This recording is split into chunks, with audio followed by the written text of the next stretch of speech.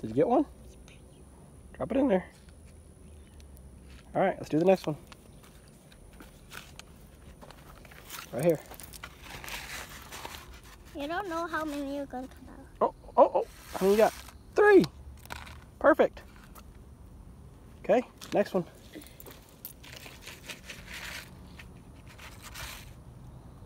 2, 3. Good job. Oh, get them down in the hole. Poke them down in there. Use your finger and poke it down in the hole. Make sure there's no fire. Good. Next.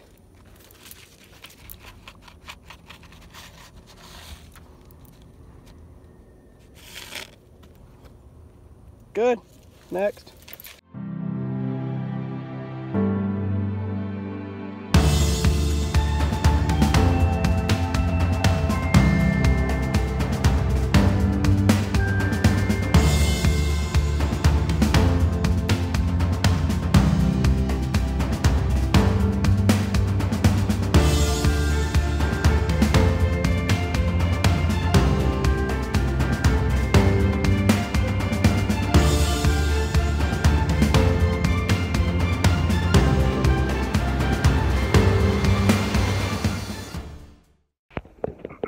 Okay, so we're going to be working on a little project here today. I shouldn't really say an experiment because I've done this before, although not in this exact manner. I have rooted tomato cuttings before in a hydroponics or an aquaponics sort of setup. It worked really, really well with a flood drain soilless medium. But what I have today is a bunch of cuttings that I've pruned off of my tomato plants just because my tomato plants were so overgrown. I had a video about that as far as how I was pruning them out and you know, getting them tied up on the trellis. So I have my cuttings. I have a bucket here that's got some diluted root activator in it. I have no idea if the stuff works. I don't even remember what it's called. I bought this gallon of this stuff. I bought this probably 5 years ago at least. Carlpool root activator. I don't even remember why I bought it back then. But I have that. I've diluted it in a bucket of water, and I have a tractor bucket full of some of the most wonderful compost you've ever seen. Nice goat poo compost. Doesn't smell like goat poo. That's our compost from this year's goat breeding and start meeting, so that's cool, using my own compost. Anyway, I've got a whole bunch of pots here that I've collected over the years that I've saved from planting fruit trees and whatnot. I have no idea how many cuttings I have. I didn't really count, but I'm going to start by doing 2 to 3 tomato cuttings per pot, just to see if they even root. If they actually do root up, then I may take them out of that pot in a couple of weeks and pop them into their own pot or just plant them into the garden. But this is really just to get them into a soil. You can see they're a little wilty looking from being cut off, and then they sat out in the sun more than I would have liked. I moved them over here into the shade as quick as I could, but just sitting out in the sun in the bucket while I was pruning, they got pretty wilty pretty quick. Anyway, let's get this set up. Let's get to working on it and just see what we can do. Like I said, I have no idea if this is going to even work. It should. I'm going to set my camera here on the step. Look at that, so you guys can see. I know you guys always love to see me work.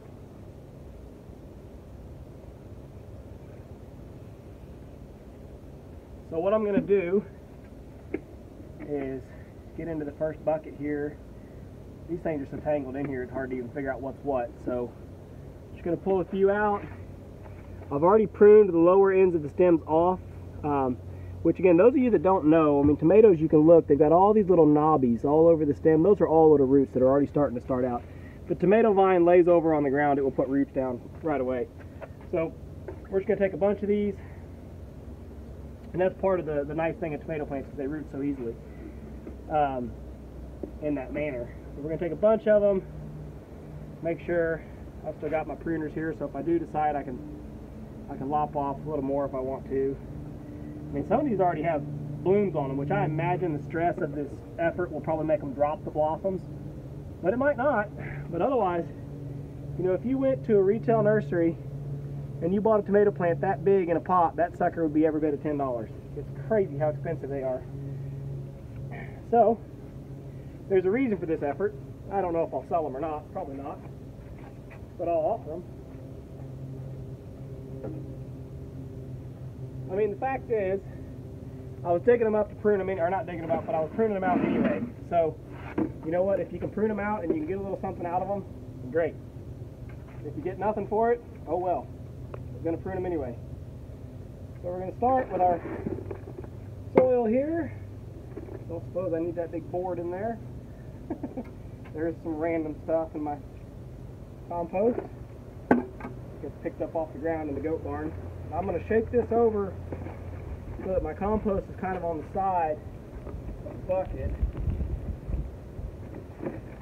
Try to get it laid down. And basically I want to be able to lay these plants, I want to be able to lay them, you know, right in on top of that compost as deep as I can. You know, so if that means pruning off an extra branch or two, then so be it. You prune them off. But the more that stem you put in the ground, the more roots you get. Again, those of you that grow tomatoes or grew up growing tomatoes, you remember that. You bury them as deep as you possibly could. But just for grins, I find myself compelled to want to save them if they've got a blossom on, just to see what it'll do. So we're going to take that one. It's going to be a little bit awkward. We get one in there, some dirt around it. See if I can get another one or two in there. One. This is just, when they're this long of cutting, this is the easier way to dirt them up in the pot, is to lay them in on their side like this. I might get 4 in here. Just kind of layer them in, you know.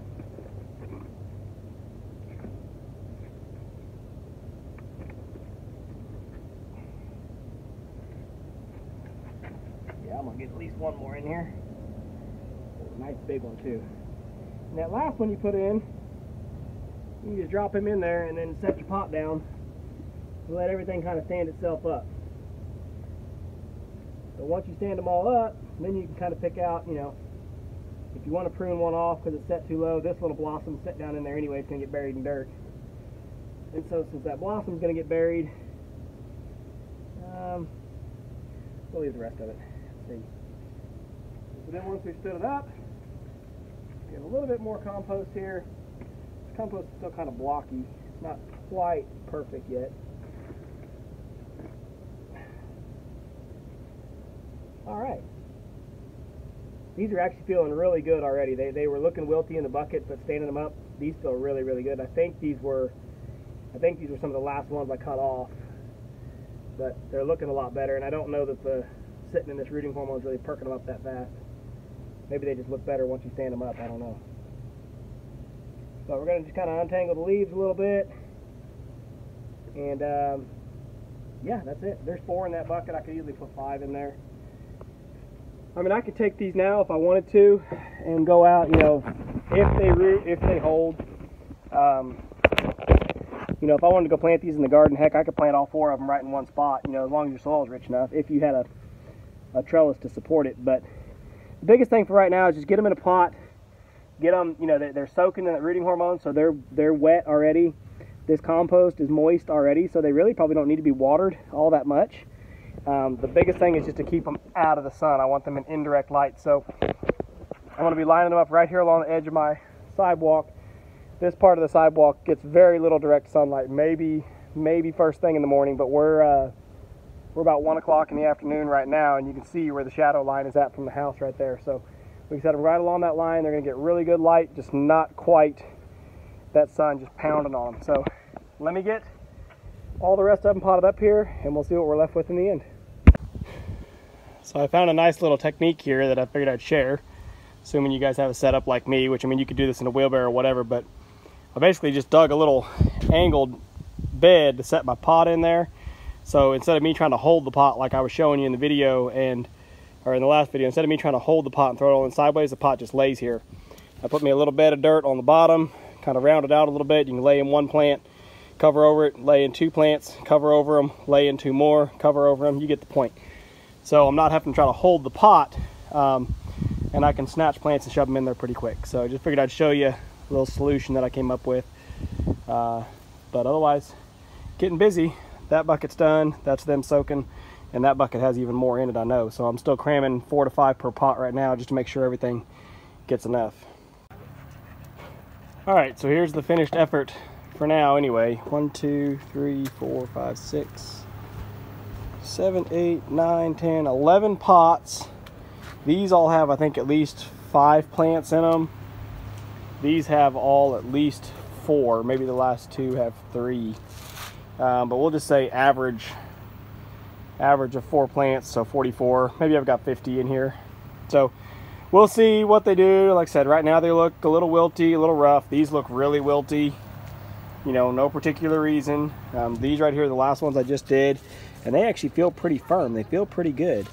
So, you know, it's hard to say. It's definitely a shocking process that I've done to them here. We'll just have to see. Like I said, the ideal situation would be, you know, cutting these things and throwing them immediately into a intermittent mist system, soilless medium with fertigation or whatever, you know, get real fancy with it. But yeah, for right now, they're just going in a little bit of a root stimulator and a dirt pot. So we'll see what happens. Well, crapper, I forgot that this side of the house gets full sun in the evenings. So my tomato plants look a bit disheveled right now. They're a bit wilty, but honestly, you know, the stem down here is still good and firm. So, you know, they may defoliate a little bit, but you might be surprised. They'll actually bounce back. Again, this is not, they may bounce back. I won't say they will just yet, but this is not the best way to do it by any means, but certainly being able to have them out of direct sun would be better. I don't think I have anywhere here that has indirect light all day long without me having to run them back and forth to the front and the back of the house all day long. So I'm not going to do that. We're just going to have to see if they have enough life in them right now that they will push out some roots and, you know, start picking up nutrient again. Like I said, the tops will die back a lot, which is kind of a shame because, of course, they look, you know, big and it's like, oh yeah, it's a great big plant, and now it's a wilted, rotten mess.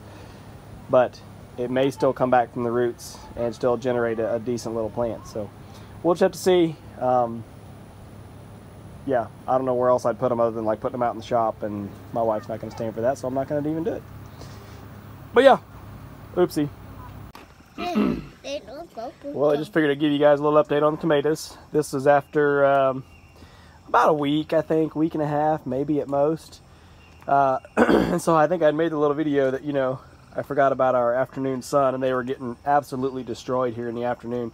But still, here's the results that we've got. I've given them time to go through their shock and start to come back. And we've just been, you know, we've just been watering them once a day, just keep the soil moist. So not doing any sort of mist on them at all, not doing periodic watering, trying to keep them wet, just keeping the soil wet and letting them come back. So you can see now the ones that have kind of firmed back up. So out of this pot, this one, oh, that's a branch off the same one. Let's see, out of 1, 2, this is the last pot I did, so it's got 3. And it looks like all 3 of them are coming back, because this one's coming back down here on a little sucker. It'll actually try to come back and start a whole new plant. So 3 out of 3 on that one. This one here, that one doesn't look like it made it. But that one's got a great big one. You know, 1 for 2 there. Here we've got one that's lost. It was a little scrawny thing anyway. One good one.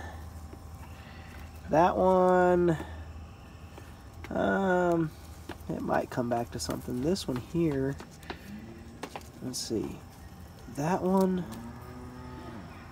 looks like it's mostly dead. But anyway, at least one in there. This pot looks like it's all lost. Maybe this one's gonna make it. Looks like it's trying. This pot just got one coming back. This pot looks like none, but maybe this one's gonna make it. It's firmed up. It's not wanting to stand up, but at least the leaves are green and they've got some texture to them. They're not all wilty. Where did you get those? Those are so pretty. You need to take those to mommy. Those are so pretty, honey. I can't believe you just went. Oh, I see where you got them. Well, don't lose them now that you picked them. These, I think, almost this whole pot. Almost, and there's like 7 or 8 of them in here. Shoot, some of them even held their fruit. You know, these are not bloom and set since they've been transplanted. They actually held their fruit through the transplant. So yeah, these all look really, really great. We're gonna leave them in the pots, you know, for another, I don't know, week. Just go ahead and let that root network that they've established now, let it go ahead and get real strong. You know, there's a risk, I guess, potentially of them, you know, the roots getting tangled. But basically at this point, if I just say I've got, let's just say I get one per pot, 1, 2, 3, 4, 5, 6, 7, 8, 9, 10, 11. If I got one per pot, that's 11 more plants than I had. You know, yes, I know I cut, and I don't remember if I ever counted when I did it, but it was like, what, 50 or so, we figured. So, you know, these were prunings, these were cuttings that I was going to throw away regardless. So, potted them up, and I've got some really big tomato plants coming back out of them. You know, these just look, and this guy just looks amazing. There's going to be a heck of a plant here. So, anyway, we'll give them a little bit more time just to keep recovering and, you know, kind of establish their new growth. And then we'll take them out and we'll plant them into the garden. And we'll put them in between the other plants. I've got a couple holes where a pepper plant died, or, you know, a tomato plant died back. So we're going to put them in those holes for now. I don't know that I want to start another row of tomato plants just yet. But, you know, depending on how many I think I have, I might set a few out on their own and, you know, train them up a T-post or something. But anywho, just want to show it to you guys. So, you know, this was without mist propagation or intermittent mist. This was without anything special. Just whacked them off the plant, stuck them in moist dirt, and watered them well. So, very, very resilient plants, and it's a great way to multiply your own plants if you need to in your garden.